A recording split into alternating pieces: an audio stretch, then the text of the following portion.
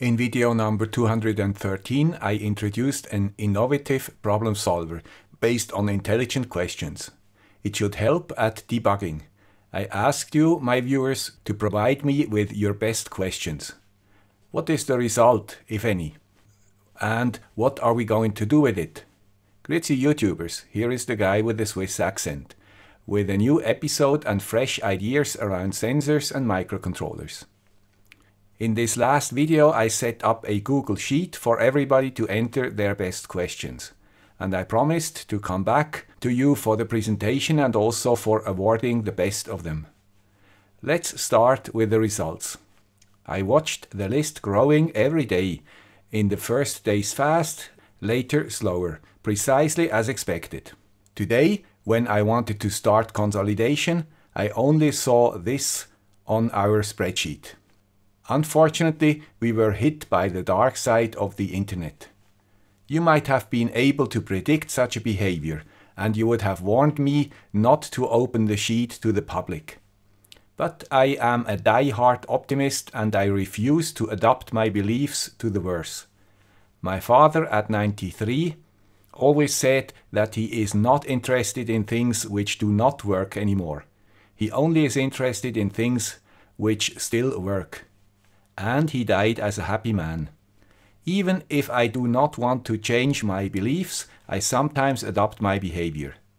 Wear a helmet on my motorized or unmotorized bikes, eat healthy food and exercise if I find the time. And choose Google Sheets also for the reason they keep a changelog. So I was able to quickly revert to a status before this silly behavior of an anonymous asshole. And we can continue. In the end, you provided 197 questions. Thank you very much. Some of you were more productive than others. No name was the most productive, followed by Sven Peters, 1965. And even Karl Marx made its appearance. I'm pretty sure you are honored about our fellow viewers.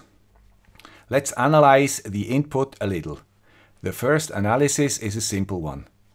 Does the question end with a question mark?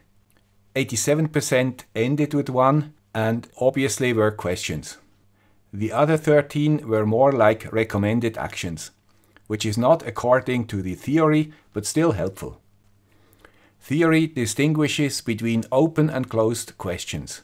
Open questions usually start with what, why and how, and are considered as more helpful in education and problem solving. If we look at the lines with a question mark, we see that only a fraction of our questions are open questions. This seems to be very typical as it is easier to create closed questions. Enough linguistic analysis from a guy who hated languages when he was young and discovered its power only at a certain age.